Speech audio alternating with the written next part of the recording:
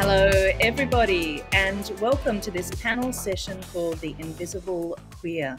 I'd like to start by acknowledging the traditional owners of the land that we're meeting on in this area where I am. It's the Yagara and Turrbal people, and I'd like to pay my deepest respects to elders past and present. I'd also like to acknowledge that because this is a virtual session, we are zooming onto the lands of many, many different Aboriginal people across Australia, and I'd like to acknowledge the elders of the places that you're zooming in from. This always was, always will be Aboriginal land, and sovereignty was never ceded. So, bisexuality. The B has been a part of the rainbow flag since 1978, and yet, despite its solid historical place in queerdom, bisexuals are often the invisible sexuality, overlooked, underrepresented, and often forced into an endless cycle of coming out, as their sexual identity is often wrongly assumed to be in relation to whoever they happen to be sleeping with at the time. As a result, bisexuals can feel like outliers. They feel ostracised sometimes, and sometimes that's both from heterosexual and homosexual communities. And they're more susceptible in general, according to statistics, to mental health issues with much higher rates of suicide and self-harm than most other corners of the queer community. I am Krissy Kneen, bisexual author and the author of 8 full-length works of fiction, poetry and non-fiction, and my latest book is the memoir, The 3 Burials of Lottie Kneen. With me today, I have 3 bisexual writers who are keen to discuss how their sexual identities affect their own work and their lives, and how we can do better as a literary community to reflect the lives of bisexual folk in our work. Angela Meyer is an award-winning writer and editor. She is queer, bisexual. Her debut novel, A Superior Spectre, was shortlisted for many awards, including an Aurealis Award and a Saltire Literary Society Award in Scotland. She is also the author of a novella, Joan Smokes, which won the inaugural Mislexia Novella Award in the UK, and a book of flash fiction called Captives. Her work has been widely published in magazines, journals and newspapers. She has worked in bookstores, as a book reviewer and in a whiskey bar, and as a commissioning editor and publisher. She now works as a freelance editor and consultant, and she grew up in northern New South Wales and lives in Melbourne. Welcome, Angela. Thank you so much, Krissy. Coming in from Boonwurrung and Woiwurrung land here near Melbourne. Thank you. Great. We also have with us Anna Kochetkova, who is Russian-born Australian author and poet, social media strategist for not-for-profits all around the country, and a passionate bi+ activist based in Sydney. Anna is the author of the Bi and Prejudice book, which is one-person story attempting to connect the dots of identity and sexuality across continents and cultures, and the creator of Bi and Prejudice Instagram community, which helps celebrate multi-sexual attraction and human diversity. Welcome, Anna. Thank you so much. I'm so excited to join today. And I'm coming from the land of the Gadigal people of the Eora Nation. Great, thanks, Anna. And finally, we have Emily James, who is a film production and creative writing student at UTS, who loves story above all things, unless there's a chocolate around, apparently. She is passionate about queer stories and is particularly interested in the experiences of queer women, bisexual people, and older queer people. Emily has had the opportunity to interview Peter de Waal, a pioneer for gay rights in Australia, and her story Farewell to the Witches features in Spineless Wonders anthology Queer as Fiction. She has previously worked with the Microflix Festival and Awards as a festival organiser, Spine Out, Good Reading magazine as a reviewer. Welcome to you, Emily. Thank you so much. So yeah, I'm zooming in from Guringai and Darug land. It's really nice to be here. Well, welcome everybody for this session on the invisible queer. And I'm going to start by the terminology that we're using, because we've been using the word bisexual. Of course, there are a myriad of words that we can use to talk about people who are attracted to a multiple of sexuality. And I just wanted to kind of ask you if bisexual is your most comfortable word and how important language is in this context. So maybe I might start with you. Sorry, was that me? Oh, no, sorry, Anna. Are you hearing me? Sorry. Yeah, I'm hearing you now. Sorry, you dropped out for one moment. The term bisexual, is that the term that you're most comfortable with, or are there other terms that you prefer to use?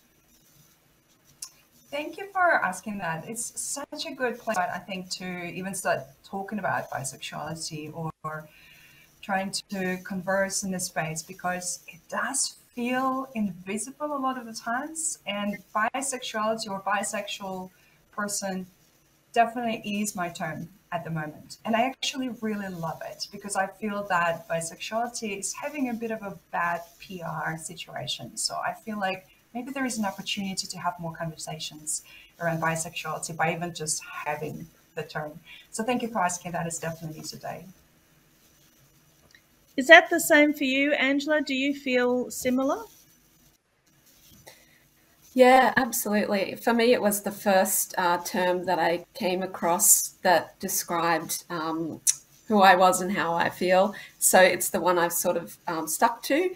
I did flirt with using pansexual for a little while because of the way Biden votes a binary, and I knew I was attracted to all genders, but then I realized that you can use the term bisexual as a kind of screw you to the binary, and so I went back to using that term. And I also agree with Anna that even, I'm sure we'll get to this, but on TV and things like that, the word bisexual is rarely ever used, even with characters who have multi-gender attraction. So I like also using it in that way and sort of owning it. And Emily, how do you feel about the term? Yeah, definitely. I definitely agree with what everyone has said, in that no one seems to like to say it. It's this awkward, oh, they're a free spirit, they're, this or that. Whereas, yeah, despite the fact that the word has existed for decades and there's so much wonderful history around it in Australia and, outside of Australia, yeah, it just seems to be something that people are so scared by. So I do try to, definitely use it and embrace using it, because I think that otherwise I feel like in a way I'm almost contributing to that sort of invisibility or not wanting to be visible. So I do find myself almost subconsciously doing that sometimes. So I do find that I like to make an active effort to be like, yes, bisexual, colours, everything, all of those things, to make it something that is part of my identity and that people know is part of my identity.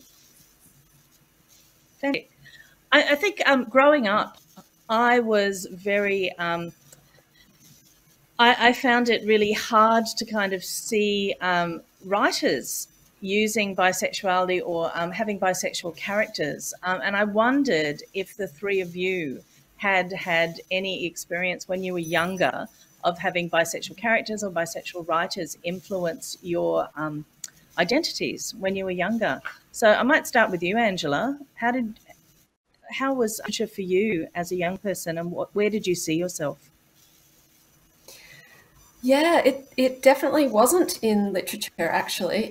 When, it was sort of adolescence that I really discovered that I had multi-gender attraction, and I didn't really know anybody around me who'd expressed those sorts of thoughts or feelings. I grew up in regional Australia, and the first time I came across the term was an interview with Angelina Jolie in a magazine, and she used the term bisexual. I was 14, and I remember the joy and the kind of excitement that just came over me. And I remember like holding the magazine, like looking around, like who can I tell? Like who can I tell that I've discovered a name for this feeling? And I sort of confessed to a male friend, and of course immediately he said, "Oh, that's hot."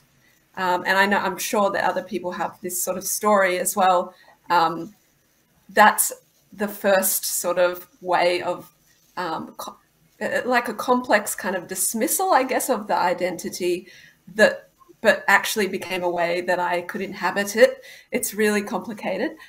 When I told other friends, it was, a mix of reactions and some of the journey of internalized stigma and things like that started around that time. But I try to go back to that moment of just, yeah, seeing it represented through this awesome actress who I then became obsessed with. I had posters, I had a standee in my bedroom, everything like that. I discovered the movie Gia, you know, where she's the bisexual model, Gia Marie Karanji, and that was just a touchstone text for me. But there weren't, you know, I don't think I even really sought out books because I just wasn't expecting to find that. It was through movies to begin with, and then I discovered also David Bowie and through music, and the literary stuff came later. Yeah. Yeah, I think that musicians probably were paving the way for people in my generation too at that time. But I wonder whether the lack of literary characters or literary figures who declared their bisexuality was also because of the fact that we were reading children's books, which generally, you know, they kind of didn't at this time when I was younger anyway, talk about sex so much. So actually identifying a character as bisexual would have been difficult. I wonder, Anna, if that's your experience as well, that you didn't come across many bisexual characters in the literature that you read. Absolutely didn't. Yes, I even felt like my upbringing, especially the earliest years of my life, was so insulated. And apart from, and growing up in Russia and reading a lot of Russian classic in school and university, that was the only reading at the time that I did. And then getting a little bit into teenage, it was supernatural things that I mostly was reading. And the only space that felt a little bit queer at the time was watching Japanese animation Sailor Moon when I was still in high school and even earlier. And it was not explicitly queer, but it just felt like I was connecting with something there. And I still didn't have a word, still didn't know, didn't have any description for how I felt. And interestingly, on top of that, growing up in Russia and having such a strong bigotry towards homosexuality specifically, I actually was very scared that I would be misunderstood or mistaken for a lesbian if I ever spoke about my feelings or any of the stories or experiences that I had. And the fear was so intense as well. So all I could do is really just stay with it and keep it for myself and try to be as much as possible, as invisible as possible, really. And it is only so much later in my life when I came across books. And that was such a revelation for me because the word bisexual didn't come to me until my mid-20s. And then at the very beginning of my 30s, I found out that there is poetry, that there is fiction, and that there is nonfiction. And there's so many books that were actually talking to my experience, and everything became so much lighter suddenly. But looking back, I felt like I was carrying this thing on my own, and there was no representation at all. So it is fascinating to even have this conversation today. I'm going to come back to the idea of cultural references and bisexuality a little bit later, but I also wonder, what was it because homosexuality was illegal in Russia when you were growing up? Is that true?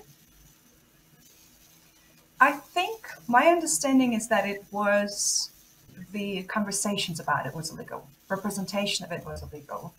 Or talking, so books, movies, talking about it, or explicitly saying that you were homosexual is and still illegal because it has changed in 2013 yet again. But growing up, I actually didn't even know. It was enough of having peers not accepting it so violently and so openly that I never to look what the law would say. It's really fascinating how those kind of different cultural settings can actually influence your relationship to your own sexuality. I will come back to that. But I just want to bring Emily in here because, Emily, you are from a different generation to me, which is interesting to me because our relationship to sexuality has changed over the generations. In fact, we've probably got 3 different generations here in the room. And I think that that's interesting that your experience growing up might have been very, very different to mine and Anna's and Angela's. Was there representation of bisexuality or even homosexuality in literature when you were younger? I mean, I would love to say that there was, but honestly, there really was not, unfortunately. And as a result, I think around like the age 16, 17, I started to not really enjoy reading as much because I wasn't really seeing myself reflected, and the way that I saw myself had changed, but these books were sort of staying the same, sort of almost stuck in the past. So I definitely gravitated a lot more to music. I'm so glad that Angela mentioned David Bowie, because you know, I was going to. Yeah, a huge David Bowie fan, still am. And yeah, I guess like a lot of other musicians, Lady Gaga as well. I always remember being like really, I remember going to one of her concerts and just being like so entertained and so sort of enthralled, and like just like the magic of it all, and then not really finding out until like years later that she sort of identified as bisexual, and feeling a bit betrayed by that, feeling a bit upset that despite the fact that she's so well known, that it's something that's almost, I guess, not intentionally hidden, but just not thought about as just an afterthought. And I think that's a common attitude that unfortunately still exists in a lot of cultural spheres. Definitely a lot of movies and TV. There I've seen increasing representation. Like there's the episode of Black Mirror, San Junipero, which I still adore and like will rewatch and love it just as much as the first time that I watched it. But yeah, other than that, I really struggled to find anything that I felt represented me. I know that there are a few sort of the young adult sort of genre is getting a lot more diverse, and the representation is getting a lot more meaningful, and it's less trivialized. But I think by the time that had happened, I wasn't feeling as connected to those books, or I wasn't enjoying those books as much. I'd sort of grown up a bit, grown past them, I guess. So unfortunately, I would say things haven't improved too much in the sphere of literature, but in other spheres, it's nice to see a little bit more visibility and a little bit more representation that's actually meaningful and feels authentic. Yeah. Great. I know that, Angela, you're kind of, you said that you were dealing with this a little bit in the work that you are writing at the moment, where you have two generations of characters as the main characters in the book. Can you talk a little bit about that and how you're kind of looking at that generational change? Yeah, absolutely. So Moon Sugar, my novel that comes out next year, has a 40-year-old queer woman and a couple characters in their early 20s, and one of them is also bisexual.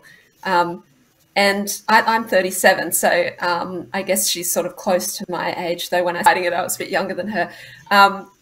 And I did want to explore through her that it had been a little bit more difficult for her to own her sexuality, and that she had sort of just sort of folded into an easier sort of set of heteronormative, aspects of life, and she just had this sort of desire that she just decided had to be dealt with internally. Whereas the younger bisexual male character, he has grown up, and actually my partner's younger than me, and I've seen a lot of different things in that generation. He's grown up with also very accepting parents, and a lot more amongst his friends and at school, a lot more openness about queerness. I also made him grow up in Melbourne, whereas she grew up in country Victoria. So I think there can be a little bit of a difference in Australia as well, depending where you grow up. And I think when I moved to Melbourne, it was quite clear to me that in lots of ways, the experience can be really quite different if you grow up in an Australian city compared to regionally or rurally, in terms of sexuality, but many other factors as well. So yeah, I kind of wanted to put some contrast in there, and I did want to write a bisexual female character who has moments of sort of reluctance, who thinks about it also in terms of what she was told when she was younger about feminism, and that looking at other women with a lust desirous gaze is also misogyny, or she'd taken on a lot of different messages.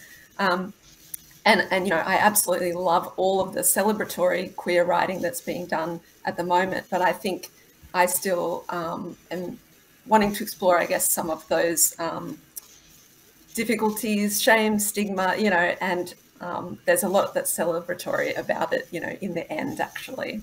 Yeah, I hope that sort of answers that. Yeah, it sure does. And I'm interested in that idea of the country versus the city in Australia, and how our relationship to sexuality can be different depending on that community, that physical community that you grow up with, which is a kind of a less extreme version of your story, Anna, growing up in a completely different cultural background where the context has a whole lot of different, you know, norms and symbols, language, and ways of being queer in the world. I know from my own background, growing up with my Slovenian grandmother, that there was absolutely no mention of homosexuality at all, and no understanding of bisexuality or lesbian culture at all in my household. And I wonder, when you found your sexuality, when was it that you could, was it actually physically moving to a different country that allowed you to open up to your own sexuality, Anna? Yes, I think finding that openness and awareness actually first came when I moved across to Australia, and not straight away. I probably lived here for another decade before I claimed it, so to speak, for myself. And all my experiences, even back in Russia, they actually were very normal and natural to me, because it was just Anna. The sexuality so didn't matter to me because there were so many other things I paid a lot more attention to, and they mattered to me a lot more. And only in my observation of the treatment of homosexuality, I was trying to hide that as well. And that's where I felt really conflicted at the same time. So hiding a bad or a dirty secret, it felt like that. And it is only after living for about a decade in Australia when I started to finally feel very differently about it, and not only say that bisexuality is my label today, but I could say it out loud, and I could actually embody it, and I could actually feel it without feeling like, oh, hiding behind and saying, oh, I'm bisexual, or being a bit unsure. I just had so much strength and power after many safe experiences over time.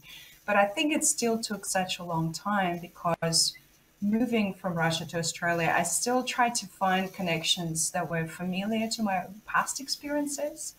And I would still connect with many bigoted Australians who were, say, voting no during the plebiscite for the gay marriage. And I was still surrounded a lot by what I knew. It was easier. The big jump was too scary at the time. And bisexuality was entirely invisible. And it's just the introduction through gay culture and through finally meeting gay people and making even friends with them, I could sort of dip my toe in and feel safe and finally claim the label for myself. And you've written about this. You've actually written about your sexuality. And I wonder whether you were worried that people from your family, people who are Russian and friends of yours, would read this, and how that would affect your relationship with your Russian family and friends.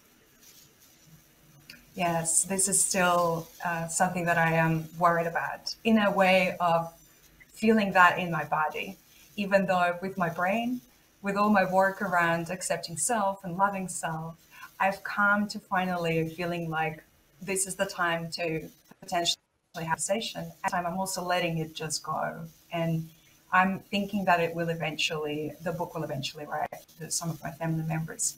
It has not yet, and some of my friends from my past did see the book, and some of them even read it, and some of them did tell me that this is way too personal. We don't share things like this, and it's a bit unusual and weird.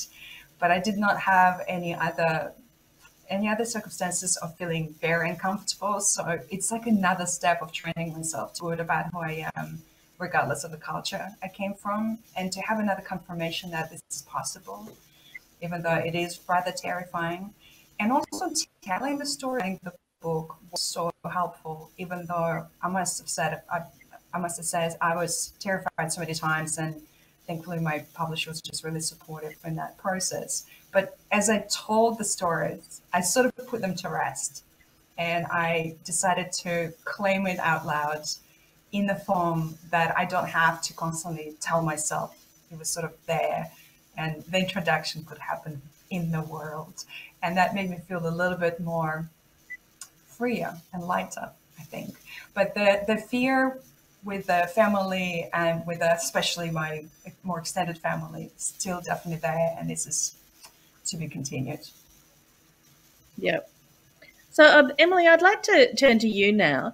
How has your bisexuality impacted your writing work? I guess it's a work in progress. I feel sometimes I have these sort of lofty ambitions of I'm going to include this and this and this in my writing, but when I get down to it, it feels very forced and very contrived, and I sort of feel mad, I should be the person that should be able to write about this and do it well, but I can't. But I think what I've come to realize is that, I guess I've just come to realize that, I've got to approach it how I sort of approach it in my real life. I'm not trying to force it out, and I'm not trying to, force it into parts of my life where it doesn't really belong. I'm just existing, and I'm just trying to enjoy things as they come. And so I think I try and do that with my characters as well. The book things that have been published are sort of, I guess, fit more under just the queer umbrella. It's a little bit more of a universal experience rather than something specific to bisexuality. However, I'm trying to sort of inch a bit closer, and I think that kind of comes down to just getting to know myself a bit better, I think. And getting more comfortable with myself. And as I get more comfortable with myself and who I am, I think that's sort of coming across in my writing, and it's feeling a little bit more authentic, and I'm prouder of these characters that I'm creating, and that they're actually proud of themselves, and they don't have the shame within themselves as well.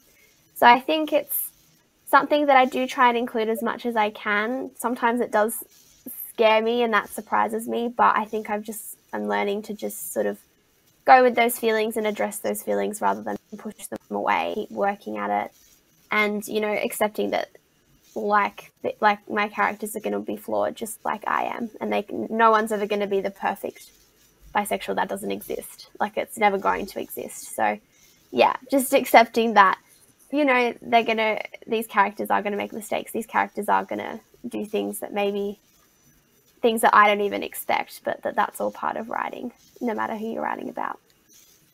Fantastic. It's sometimes I think that it's a constant coming out for your characters as well, because for me, I know that in my personal life, it's a constant. Every time I meet a new group of people, I have to go, oh, by the way, I am bisexual, because otherwise they would not know. And I feel like sometimes there's that awkward step in the books that I'm writing where I have to kind of somehow tell the audience. So if I have a character in one of my books who's married to a person of the opposite gender, and it's how do I explain to the readers that this person is not, this person is bisexual? I wonder if you've had this experience too, Angela. Yeah, definitely. I think it's so interesting. I was thinking about when there was the announcement, Superman's son be bisexual in the comics, comes out as bisexual, and all the images were of him kissing a boy. And I'm like, it's like the visual representation of bisexuality is still homosexuality, and or an act of, you know what I mean. And it's really tricky when you're writing a bisexual character, because it is very similar to in real life, whether you go, do I mention a past lover? Is that the little hint that I give, or do I show them being attracted to someone? you know, that's going to give the hint, or, you know, as I know I might do in a social situation, like, you know, that person is attractive. I don't know, something that's like signifies, you know, my sexuality. So yeah, I guess it is. It's all the same sort of things that come across with a bisexual character. Yeah. And Anna, have you had this experience, because you've written non-fiction predominantly, but you're thinking about writing fiction, is that correct? I am. How are you going to deal with it? I'm thinking about it. That is such a good question. That's what I've been thinking about so much as well. And I've noticed that I am very often very direct, and my coming out happens almost every day. In conversation, I just somehow slide it in.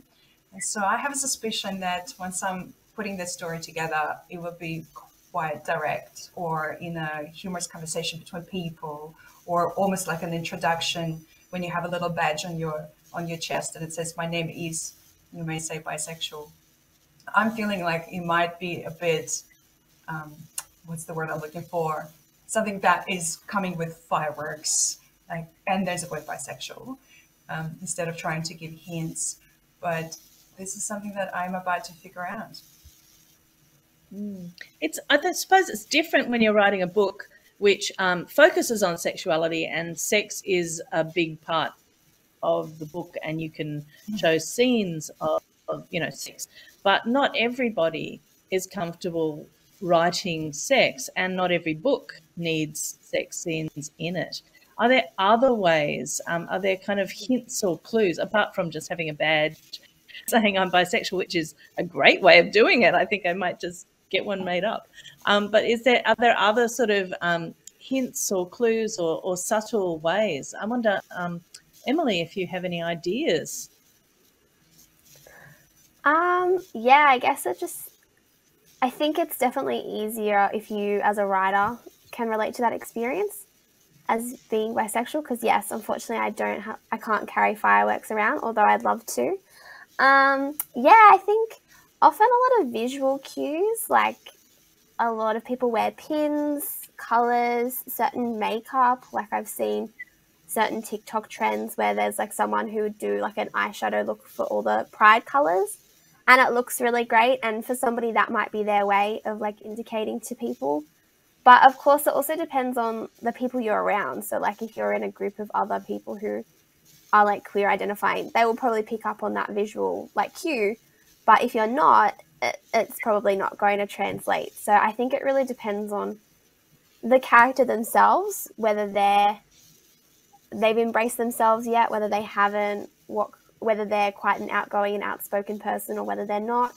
And then it also depends on the audience, whether, you know, do they have a lot of queer friends and, you know, who understand these sort of visual cues or, you know, social cues, or are they, you know, in an isolated area where they feel like they're the only one that's going through this. And I think in that case, a more sort of direct conversation, a very direct conversation is required. Otherwise, it's just so easily brushed under the rug by these really strict binaries that we experience.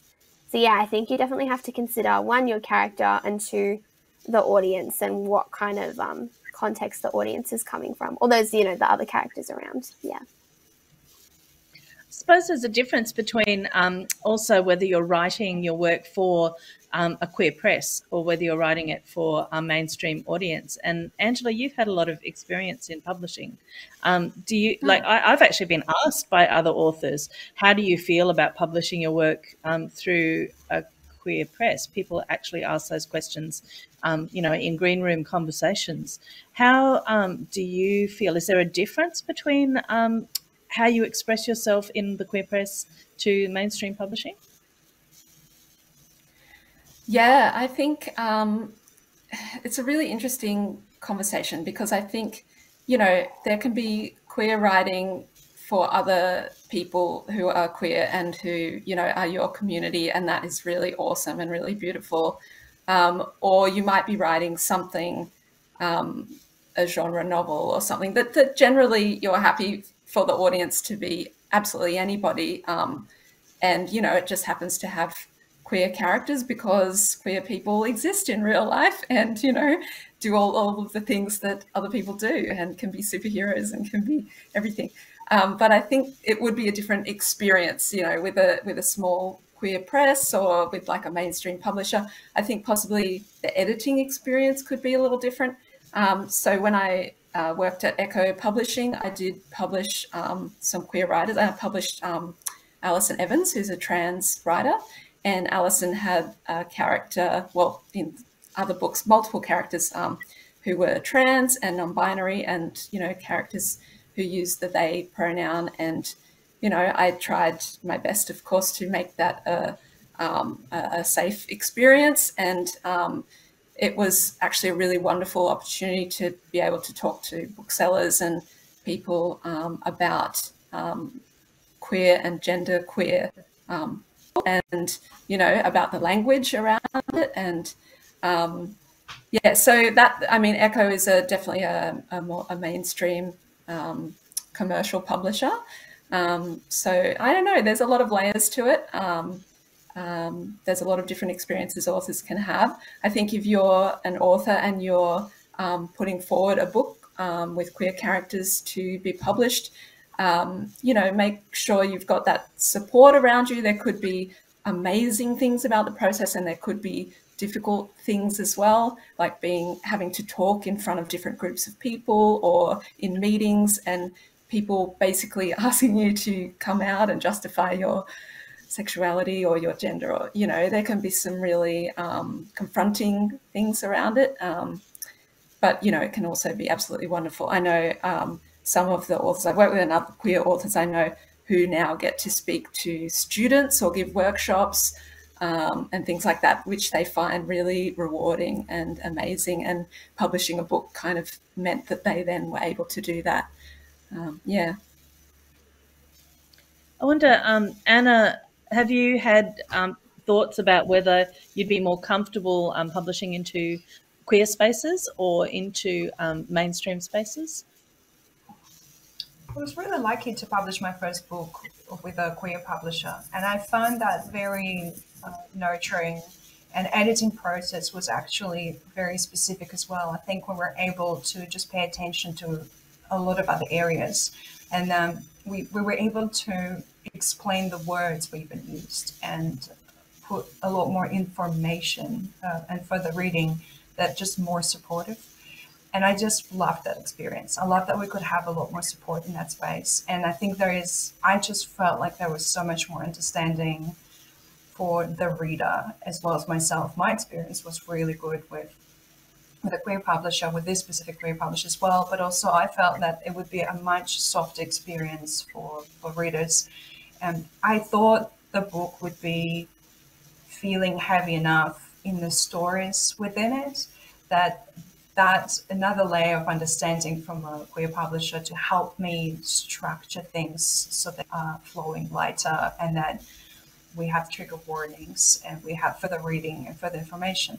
I thought that was fantastic. And that is a big benefit, I think, for publishing for queer space and from the queer space and with queer space. But at the same time, I remember talking with my publisher, and they mentioned what was my dream media, or where would I love to have the conversation the most. And I said, the most mainstream place possible. I would love to go to the places where people would probably hear it for the first time and have a little bit of a teaser, a little bit of conversation in a space where it wasn't possible before, because that invisibility for others could be very real right now. And yet accidentally almost, they could have come across this conversation. And I would love that. And that's why I hope that all other spaces and the mainstream publishing, I would love for them to notice more and pick up more of that. And maybe that would be a little bit more challenging conversation to publish with them, but I would just love them to open that door and to have it in more spaces, and especially in the spaces where it's not expected to be. I think that we don't necessarily talk about bisexuality so much in those mainstream spaces, and I think that we probably need more representation in the mainstream. And I know that, you know, my publisher is a mainstream publisher, so I'm very grateful to them for allowing those conversations to happen in my books. But not all publishers are as nice, I suppose. And they're probably also driven by audiences who are expecting to see themselves. And if you've got more straight readers of a particular brand, then they're probably going to put more straight stuff out in the world. How do you feel about that, Emily? Yeah, definitely. I think that, yeah, I mean, people do, especially with literature, it is very personal and they like to see themselves represented. And so that is definitely a challenge that you would come across. I know with my anthology, it was all queer writers and all queer stories. So the editing process and all of that was very, very like, yeah, I always felt at ease. I never felt pressured to share anything I didn't want to share or cut anything that, you know, was personal to me. And there was, yeah, it was always room for sort of an open discussion and a non-judgmental discussion, which I really appreciated.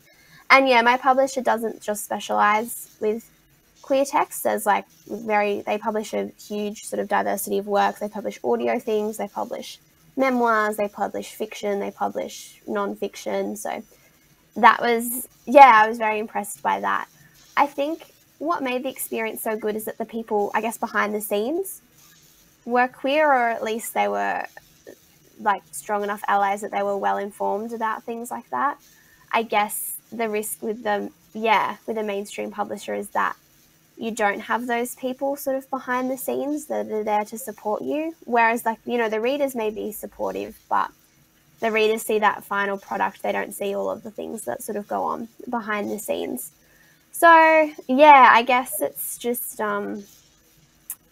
yeah, I guess I understand that people do want to see, you know, they want to see themselves, but I think people are also willing to be challenged if they feel like it's a safe environment. They're willing to go slightly out of their comfort zone if they feel like, yeah, the story isn't going to attack anybody in some way or isn't going to be, I guess, too transgressive. So even though it is frustrating, I guess it's that idea of, you know, baby steps. Like in like young adult novels, we're seeing, you know, like coming out stories and things like that. Hopefully in the next few years, we'll go beyond that. We'll go on to, you know, what happens after that? What happens then? So I think it's just baby steps. It's just testing the waters for the sake, I guess, of your mental health as the writer and, you know, the experience of the readers, and building that trust takes time and, you know, takes a while. So just having the patience, I guess, to stick it out. The future might be a little bit more open to different voices, as, you know, I have every faith in younger generations, actually. I think that they're taking things way more quickly in a great direction. So I love the kids. My money's on the kids.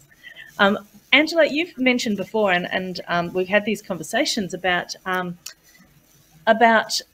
genre, and how genre, even you know, even in my day, back in the day, genre embraced queerness a lot more readily than mainstream literary fiction did at the time. I wonder if you can elaborate on that a little bit. Yeah, sure. So I think, again, you know, we've been talking about Australian publishing a little bit. I think it is a little bit behind still on this, and we don't have many mainstream genre publishers or imprints in Australia anymore. But we do for small presses that queer genre stuff. Clandestine Press comes to mind. They do tons of crime, fantasy, science fiction. Oh God, I'm blanking on the other ones, but overseas, what Emily was talking about, you know, how we're starting to move from the sort of just the coming out stories, which are very important, but to sort of a broader range of representation of queer characters. Science fiction, fantasy, overseas, and romance, sorry. Even just in the last like 2 to 3 years, I would say, there is suddenly a lot more happening, and it's really exciting and really fun and cool. Casey McQuiston is one author who I think I pronounce her. her couple of books have just been really, really popular. And so then, you know, for mainstream publishers, that's what they look at. They're going to make money. And so then they've gone, okay, we need more queer texts, we need more bisexual texts. And so then there's been a lot more sort of fun romance novels with queer characters.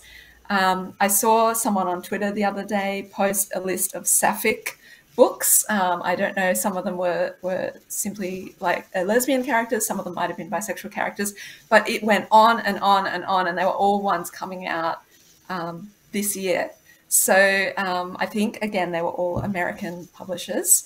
But yeah, it's really exciting to see. I think that those genres are kind of paving the way. Literary fiction maybe is catching up, and there's obviously some really great literary examples as well. I've got my little book list ready for when we get to that. But yeah, go genre fiction. Absolutely. Is that something that you read, Anna? Do you read genre fiction? I mean, definitely, you know, Ursula Le Guin and even Marion Zimmer Bradley when I was younger was The Catch Trap was one of the first books that I read with a bisexual character in it. Have you engaged with genre, or would you be sticking to literary fiction if you were writing your next fiction book?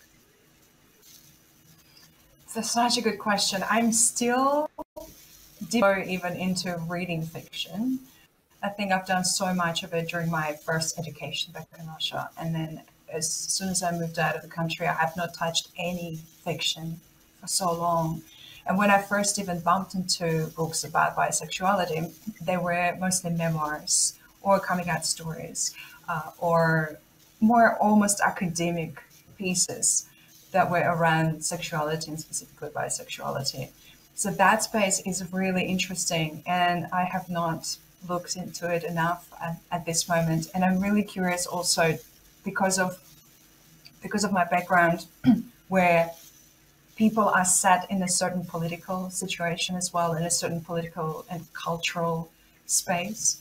I'm curious how could that also look in fiction, and I think that's the space I'm also interested to try and show, because I feel when I look at Russia and look at Australia, I feel such big difference just in how people can walk along the streets and how they feel because of the governmental situation and their political situation, and how different it is reflected in people just because of the culture or the government. And what would be the feel like in the air for bisexuality for a specific country if that was set in a fiction. And the story that I want to start writing is about going back to a country where there is fear in the air, but then at the same time, how do you hold yourself even in a space like that? And that's where I also was thinking about, instead of giving hints from characters, is it possible to give hints from the environment of the space? And unfortunately, have not read enough of fiction, bisexual fiction right now. And that would be one of my places to look at as well. Great. Lots of things in your future, I think. I'm interested in how nonfiction, and not just, we've all written nonfiction essays which talk about our sexuality very explicitly, I think. But I wonder, you know, big nonfiction books about particular subjects, whether the sexuality of the author would actually influence how those books were written and what is looked at. So, for instance, I'm a massive fan of mushrooms, and mushrooms have all kind of sexualities, and it would be really interesting to see books about mushrooms written by queer people specifically, because that would bring another layer to those non-fictional subjects. I wonder whether you guys think that the sexuality of the author would have a big impact on how that subject would play out. Angela, I might start with you. I love this question, Krissy, and I think you and I also share an interest in space and physics and things like that. And I guess anything that feels sort of expansive to me does seem to have something to do with my sexuality and my personality, which I see as kind of intertwined.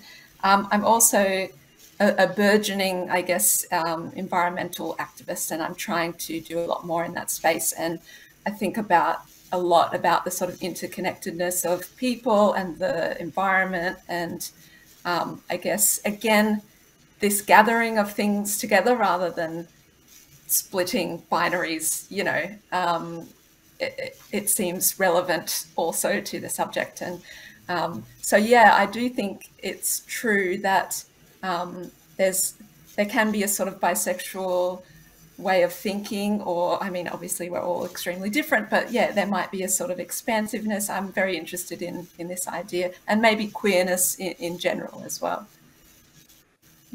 How about you, Emily? How do you feel about that the sexuality of the author would influence the book despite the subject of the book?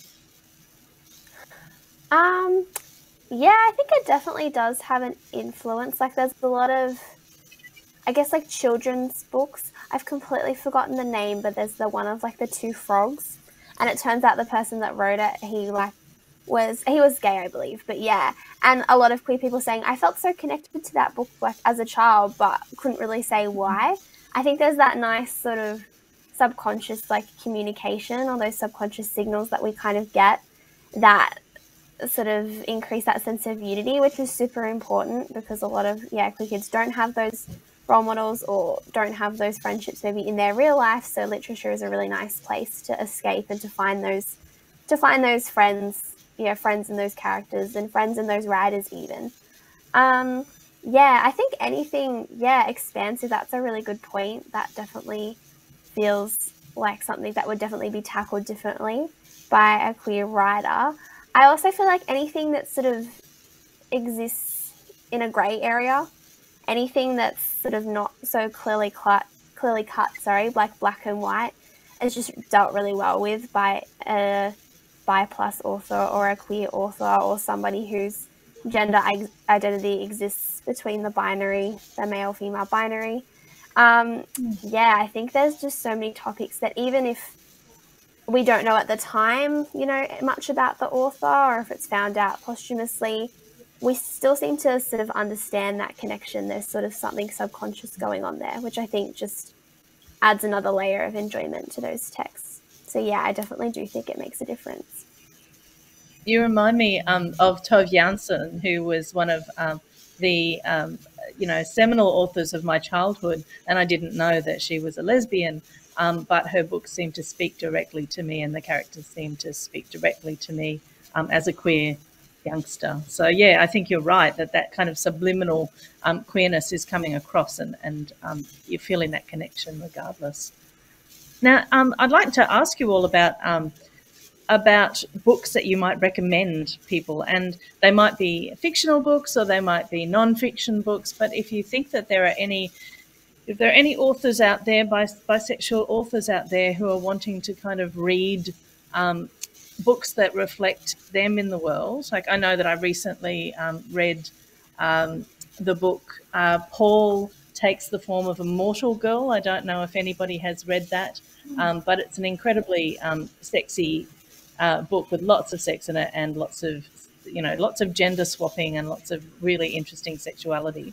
And recently I've been reading a lot of trans memoirs, actually, and I've read All About Eve by Eve Rees and Kaya Wilson's As Beautiful as Any Other, and I feel like trans memoirs are speaking to me as a bisexual person, because the gender binary is something that doesn't really feature in my desires at all, and so I'm kind of learning a lot from those memoirs. I was wondering if you all could perhaps suggest books that people might be interested in discovering. I don't know, Anna, you said you haven't read much fiction, but are there any books that you would recommend to people?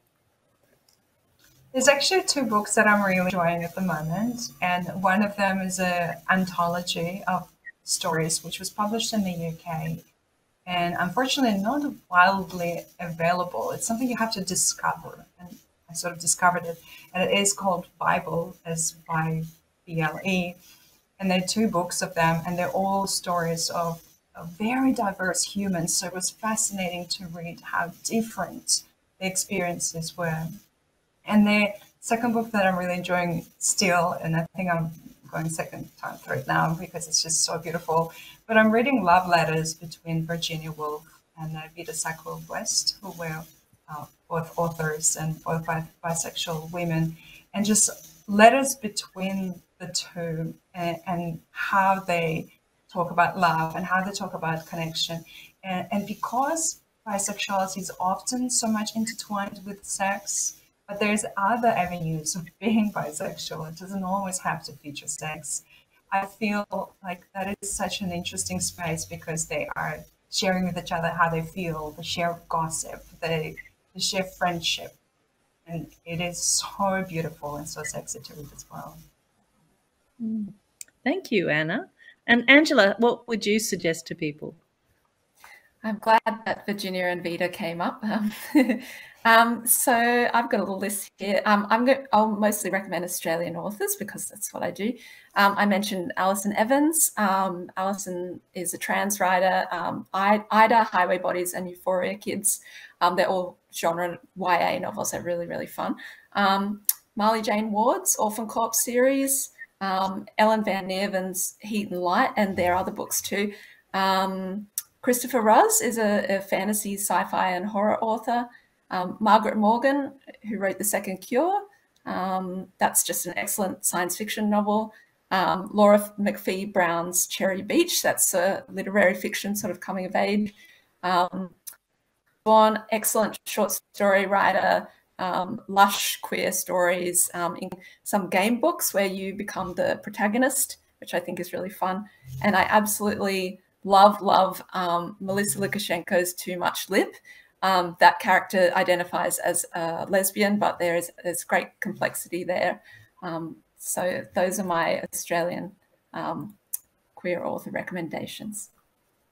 Gosh, that's a fantastic list, Angela. Thank you very much. I'll be writing that one down. And last but not least, Emily, what have you got to recommend?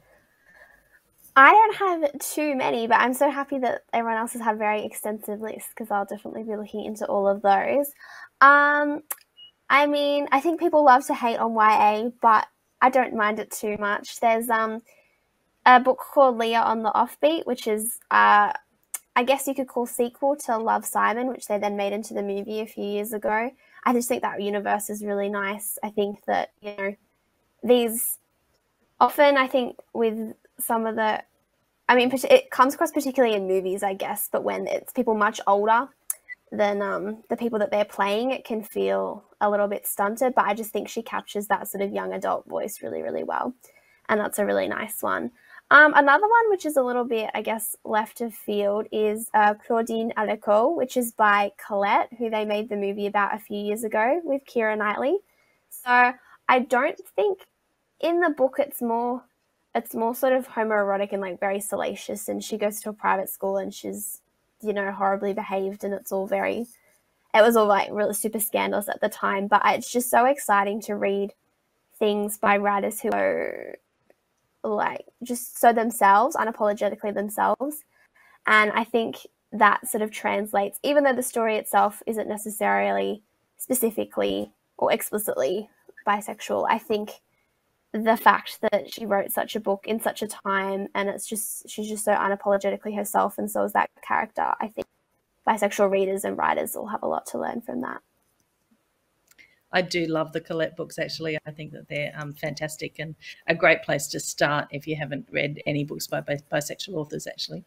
That's been absolutely fantastic to hear your recommendations. I thought that just in our last minute that we have left, I would like to just ask you each very quickly, in your utopian future, how would you like to see bisexuality represented in literature? Very quickly. So, Angela, you got any ideas? Being put on the spot. I guess I would just love to see more of it. Yeah, more bisexual characters having a good time being bisexual. Fantastic. Thanks. That's good. Excellent. Anna, what about you? What do you think? I just wanted to become the least interesting thing about someone at all. There's so many other interesting parts of humans, and then I would love sexuality to entirely drop off and just, not very interesting, and nobody would kind of almost notice it without, of course, feeling invisible. And how about you, Emily? I think, yeah, seeing, I guess, like relationships and bisexual people that exist outside of the gender binary, I think we're seeing some really good representation of bisexual women, perhaps a little less so of bisexual men, but I feel like we see almost nothing when it comes to non-binary, gender fluid, or people that exist outside of the gender binary in terms of their bisexuality. So it would be great to see a little bit more of that, and yeah, representation that exists beyond binary, seeing as that is kind of the whole point of bisexuality itself. Great. I couldn't agree more. I think it has been fantastic to have the representation of 3 amazing bisexual authors here today. And I look forward to the 3 of us leading, or the 4 of us leading the charge to change the face of literature in the future. So go forth, be bisexual, have a lot of fantastic, great queer sex on the page and in real life. Thank you very, very much for joining me today, Emily, Anna, and Angela. Thank you so much. Thank you. Thank It was you. wonderful.